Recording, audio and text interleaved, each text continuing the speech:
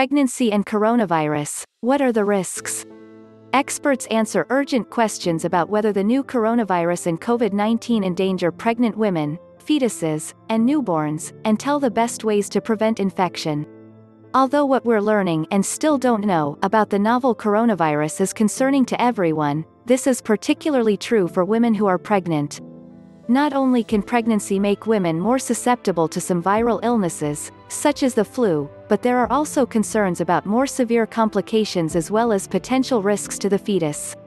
Studies are underway to find out as much as possible about pregnancy and the coronavirus.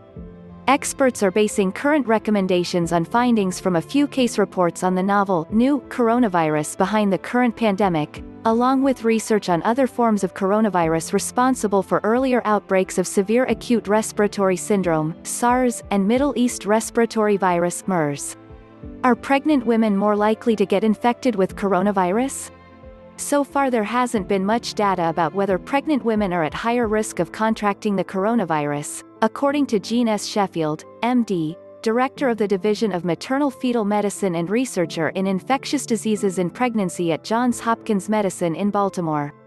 But, from the limited information on COVID-19 that we have, with most of that data being out of China, it does not appear that pregnant women are more susceptible than the general population, says Dr. Sheffield. Are pregnant women at risk of developing a more severe case of COVID-19?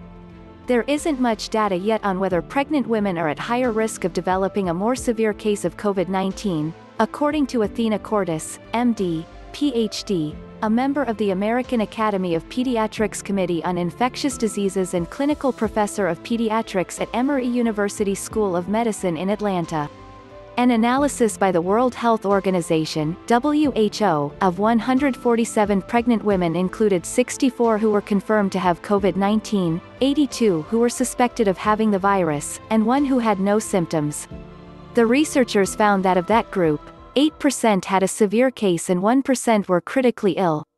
Typically, pregnancy induces many physiologic and immunologic changes that put pregnant women at higher risk for more serious complications from many infectious diseases, noted Dr. Cordes in an email to Everyday Health. For example, pregnant women are at higher risk of contracting more severe influenza and are more likely to require hospitalization due to influenza, she noted. This increased risk can be due to several factors, according to Cordes. Pregnancy may make the immune system less able to fight these viruses effectively, and it can also decrease the capacity of the lungs, she noted. Complications that can lead to hospitalization can include significant pulmonary issues, Sheffield adds, explaining that patients sometimes develop pneumonia and might, in extreme cases, require intubation, a breathing tube. The Centers for Disease Control and Prevention (CDC) recommends that women get vaccinated for the flu at any time during their pregnancy. A study published in May 2019 found that a flu shot reduced a pregnant woman's risk of being hospitalized due to the flu by an average of 40%. Are there risks for birth abnormalities with COVID-19, as with the Zika virus? The Zika virus was known to cause abnormalities in the fetus, particularly those related to the brain, prompting a heightened research focus, according to Sheffield. But, based on the information we currently have, the coronavirus hasn't been associated with an increased risk of abnormalities, she says. Are the risks posed by COVID-19 greater or less for women early in their pregnancy as opposed to later in their pregnancy? We don't know enough yet to say, according to Sheffield. With both their respiratory viruses, the risk for complications grows the further along the patient is in pregnancy, she says. In the original SARS epidemic and MERS, both coronavirus infections, pregnant women who were infected were more likely to have complications, particularly if they were in the third trimester. We haven't seen that yet with COVID-19, but again, we're basing this on very little data. If the mother has COVID-19, can the baby get it in the womb? What about after birth? There isn't good data to answer this question yet, says Cordes. There have been some cases of pregnant women with COVID-19 near the end of their pregnancy whose babies were not infected with the new coronavirus. There have also been a few cases of pregnant women with COVID-19 who delivered prematurely, she noted, referencing a study published in March 2020 in The Lancet. There are some very young babies that are infected with COVID-19, says Sheffield. We think they probably were infected right after delivery. Is breastfeeding safe if the mother has COVID-19? So far, the virus has not been detected in breast milk itself, says Sheffield. We don't think there's a high risk of the virus being transmitted through the breast milk.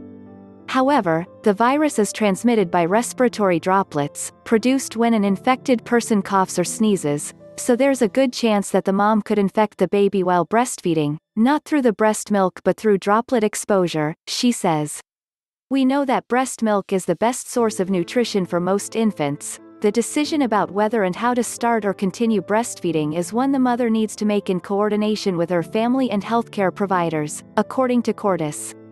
A mother with confirmed or suspected COVID-19 should take all possible precautions to avoid spreading the virus to her infant, including washing her hands before touching the infant and wearing a face mask, if possible, while feeding at the breast, noted Cordis. If expressing breast milk with a manual or electric breast pump, the mother should wash her hands before touching any pump or bottle parts and follow recommendations for proper pump cleaning after each use, she adds. What precautions should pregnant women take to avoid being infected with the coronavirus? Pregnant women need to follow the general guidance issued by the Centers for Disease Control and Prevention (CDC), according to Cordis, including limiting potential exposure by avoiding large gatherings, non-essential travel, and people who are sick, and practicing good hand hygiene. It's appropriate to follow the guidelines for the general population, agrees Sheffield. But if you are pregnant and you have traveled to one of these high-risk areas, or if you are running a fever with respiratory complaints, such as cough, congestion, or sore throat, please call your doctor so they can see you right away. Don't try to ride it out at home, she says.